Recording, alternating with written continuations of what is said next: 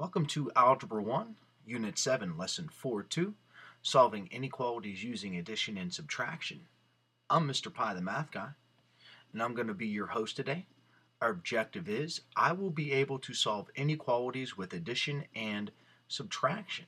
I work out of the Pearson Algebra 1, copyright 2009 textbook. Here we have a property of algebra, the addition property of inequality. And the addition property of inequality reads, for every real number a, b, and c, if a is greater than b, then a plus c is going to be greater than b plus c. Here's an example with numbers. We know that 3 is greater than 1, so we can conclude that 3 plus 2 is going to be greater than 1 plus 2. And we should be able to understand that. This would give us 5 greater than 3. Here we have, if a is less than b, then a plus c is going to be less than b plus c. Numerical answer, negative 5 is less than 4. So if we add 2 to both sides of this inequality, negative 5 plus 2, well, that gives a negative 3, and that should be less than and is less than 6. We can see that when we add to both sides of an inequality, whether it be a greater than or a less than symbol, you end up with a true inequality. This property is also true for greater than or equal to and less than or equal to. So not only does it work with the inequalities, but it also works with the equal part of that. To summarize up here, to summarize up here, we have, in other words, to maintain the balance, you must add the same number to both sides of an inequality. So when you're solving an inequality, trying to isolate the variable, whatever you do to the left, you have to do to the right. Example 1, t, we're going to be using the addition property of inequality. We're told to solve the following and graph the solution. Key part here that a lot of my students normally skip is this, the graph the solution. Well, to solve part A of example 1t, we have p minus 4 is less than a negative 9. You should recognize that we're going to use the addition property of inequality to get rid of or undo this subtract 4 on the left. And so we'll add 4 to the right. Remember, whatever we do to the left of the inequality, we also have to do to the right. These 4's, they become 0. We often say they cancel each other out, leaving p isolated now. Bring down the less than symbol, and here we have to do negative 9 plus 4, and that of course gives a negative 5. So this is the solution, p is less than negative 5. How to make a graph of that? Well, it doesn't have to be anything complicated. And what I usually do is take the number that I solve for, negative 5, put that in the middle of a number line with 3 numbers on it. To the left of that, one number smaller than that number, in this case negative 6, and one number larger than that number, negative 4. Here, as you should have learned in a previous algebra lesson, since this is a less than symbol, I'm going to use an open circle here, meaning that the negative 5 does not make this inequality true. If I put negative 5 in here, negative 5 is not less than negative 5. And since this is a less than symbol, I'm going to color in or shade to the left. I'm going to use green for that. So what this graph represents means that every number less than negative 5 is a solution to this inequality. For example, if I put negative 6 in for b, negative 6 is in fact less than negative 5, so we can see that in fact this side does make it true. In part B, we have a minus 4.5 is less than 14.2. To solve this inequality, you should recognize that it's a minus 4.5, and the opposite of subtraction is addition. So we'll use the addition property of inequality and add 4.5 to both sides. In this case, we have to line up the decimals and add. 2 plus 5 is 7. Put the decimal in our answer. 4 plus 4 is 8. And 1 plus nothing is 1. So the number part is 18.7. I bring down the inequality. The 4.5's on the left become 0 because 1's negative and 1's positive. So A is less than 18.7. Using the same method I did here, I need to graph this solution. So to graph this solution, I number my number line, this being the number in the middle, 18.7. One larger than that, well, I'm going to go 1/10 larger than that, so that'd be 18.8. And one less than that would be 18.6. Less than symbol with no equal sign, therefore I'm going to use an open circle on the number I solved for, and then I'll shade to the left because it's less than. So there's applying the addition property of inequality and making the graphs. Here we have our second property of this video lesson, the subtraction property of inequality.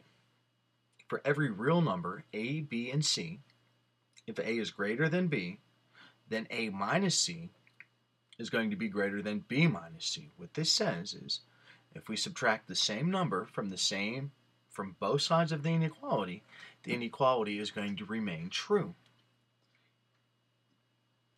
This part of it says if a is less than b, then a minus c is going to be less than b minus c. So this also works for less than symbols. You can look at these numerical examples by pausing the video. It's good to remember that this property is also true for greater than or equal to and less than or equal to. In other words, when we apply this to solving inequalities, we must subtract the same number from both sides of the inequality to maintain the trueness of that inequality. Here in example 3t, we'll be using the subtraction property of inequality. We're told to solve the following and graph the solution. Again, it's going to be important to graph the solution. In part A, we have c plus 4 is greater than 7. This is really easy. It should be. Since this is add 4 to the variable, we're going to subtract 4 from both sides. That gives us c is greater than 3. So to graph this solution, we're going to number our number line, and the first number is going to be 3 in the middle, one smaller to the left and one bigger to the right. Remember, it doesn't have to be anything complicated. We identify that since there's no equal sign here, I'm going to use an open circle on the 3, and since it's a greater than symbol, I'm going to shade to the right.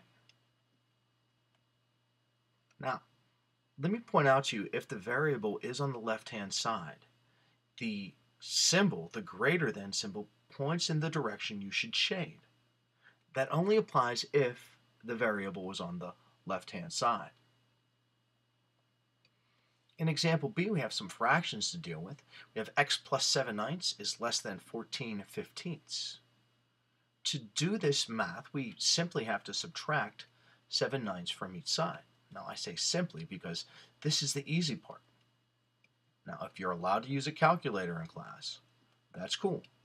But if you're not, you need to know how to do this by hand. We have to find a common denominator. And the common denominator of 15 and 9 is going to be 90.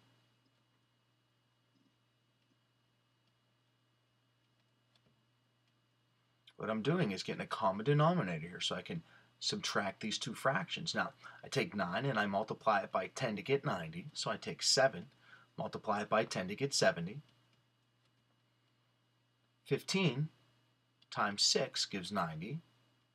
So 14 times 6 gives me my new numerator. So 14 times 6. 4 times 6 is 24. Carry the 2. And 6 times 1 is 6, plus 2 is 8, so that's 84. So now I can actually subtract. 84 take away 70 is 14, and the denominator is 90.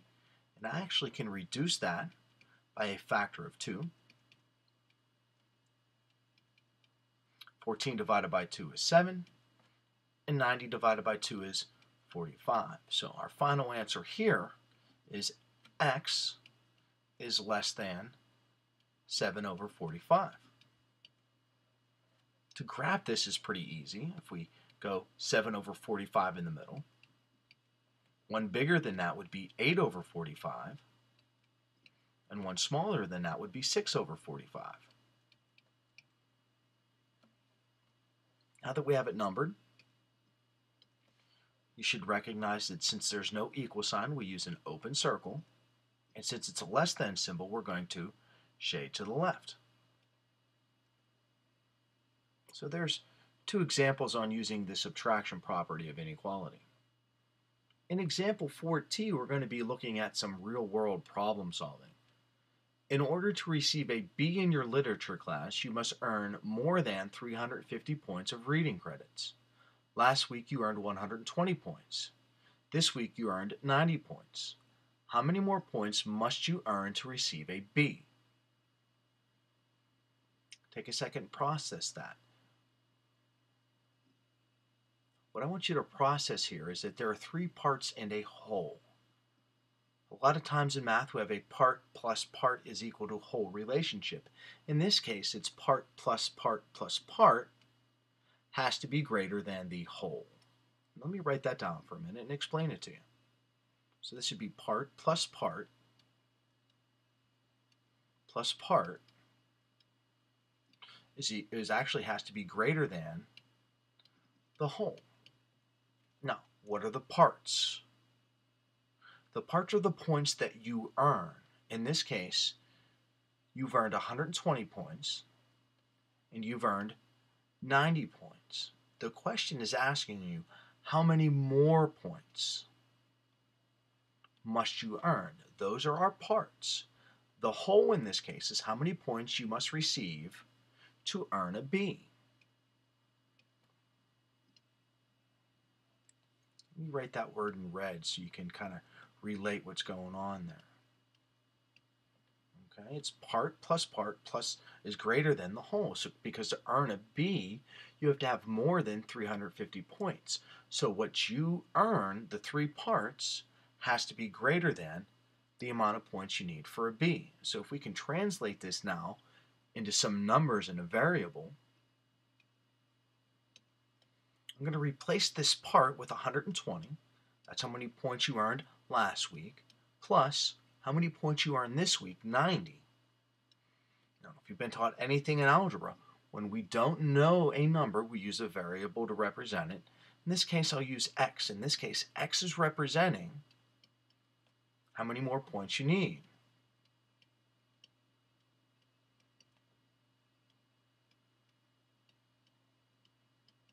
For a B.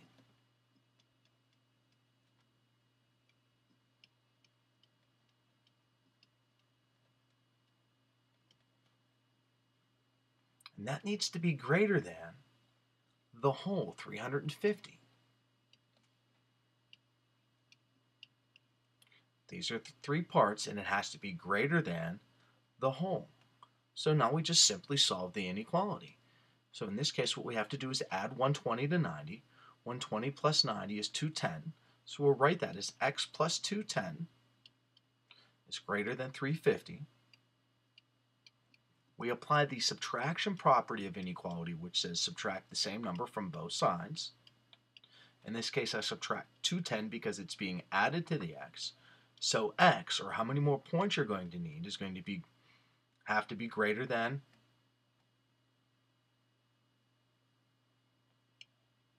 140 points.